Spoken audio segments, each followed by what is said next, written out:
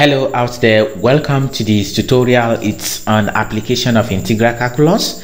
In this video we'll be looking at trapezium rule.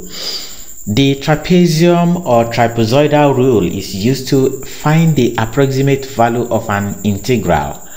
The integral f of x dx from x1 to xn is evaluated by finding f of x1, f of x2, f of x3 up till f of xn minus 1 and finally f of xn, so that integral of f of x dx from x1 to xn is h over 2 into f of x1 plus f of xn, then plus 2 into the remaining f of x2, f of x3 up till f of xn minus 1, where h is x2 minus x1.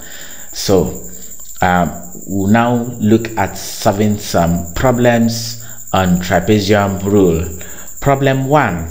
Use the trapezium rule with ordinates x is equal to 1, 2, 3, 4, 5, 6, and 7. Calculate the approximate value of integral of 3x dx all over x squared plus 1 from 1 to 7. In the solution to this problem, we are going to create a table of values. So where the first row is the row for x, and the values of x are 1, 2, 3, 4, 5, 6, and 7. Then we have 3x at the numerator here. We bring the 3x. I have x squared plus 1 as the denominator. I have x squared plus 1, then f of x. So 3x, that's 3 times 1, 3, 3 times 2, 6, 3 times 3, 9, 3 times 4, 12, 3 times 5, 15, 3 times 6, 18, and 3 times 7, 21.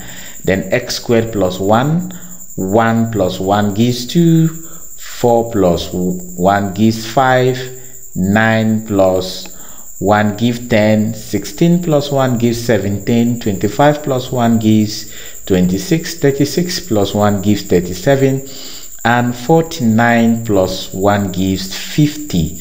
Now what we do here is numerator divide by the denominator. 3 divided by 2 gives 1.5, 6 divided by 5 gives 1.2, 9 divided by 10 gives 0.5, 12 divided by 17 gives 0.706, and 15 divided by 26 gives 0.577, 18 divided by 37 gives 0.486, and 21 divided by 50 gives 0.42. Now we bring in the formula for the evaluation of this integral. Now we need to find h, since we've gotten f of x1, xn up till xn minus 1 from the table. So h is x2 minus x1. So we have h equal to x2 here is 2 minus 1, and that gives 1. So we now substitute all this into this formula, so that h, which is 1, we now have it as 1 over 2 into f of x1 and xn. That is the first value and the last value of f of x, which is 1.5 plus 0.42. So we've gotten this and this. Now this is plus 2 into whatever is remaining between the first value and the last value, the values in purple. So we have it as f of x2 1.2 plus 0.9 plus 0.706 plus 0.577 plus 0.486, and we close the bracket. So we simplify the terms with blue and the terms in purple. So we have it as half. That's 1.5 plus 0.42 gives 1.92. And we have to add all these, multiply by 2. That gives 7.738. So we add this and divide the result by 2.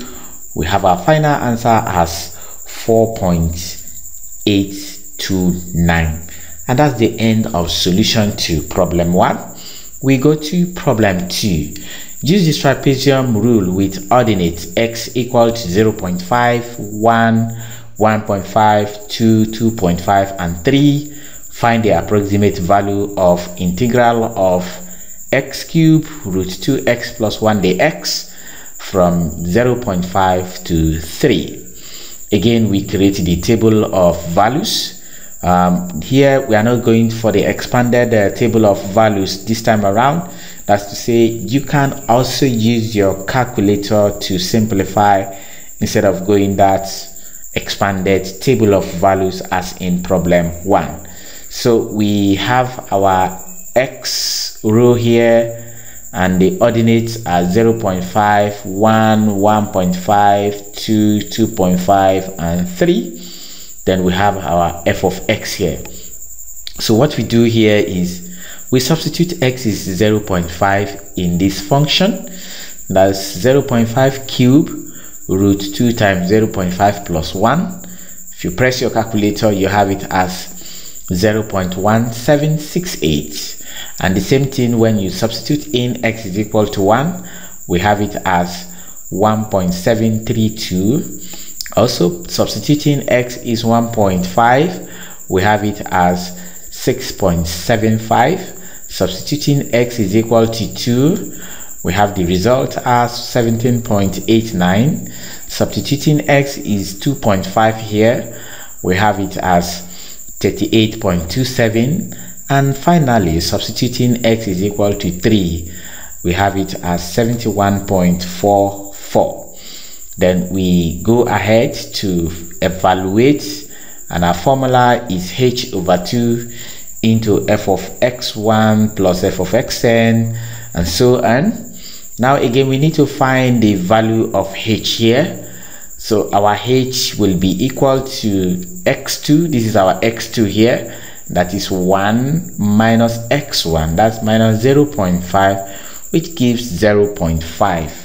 And 0.5 divided by 2 in our substitution gives 1 over 4 into f of x1 is 0.178 and f of xn is 71.44. So we substitute 0.1768 plus 71.44 plus 2, these two in bracket, x2 to xn minus 1, we have them here. That's 1.732 plus 6.75 plus 17.89 plus 38.27.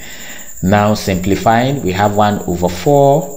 Adding this, that's 71.6168. And adding this, then multiply the sum by 2, we have 129.282. If we add this and divide the sum by 4, we have our final answer to be 50.2252. And that's the end of solution to problem 2, and this is the highest we can take it in this tutorial. I hope you enjoyed it. If you do, please like and share this video. Remember to subscribe to our YouTube channel, Untitled Resources. You can also check the description section of this video on our YouTube channel to get links to other videos on applications of integral calculus. Until I come your way again, goodbye.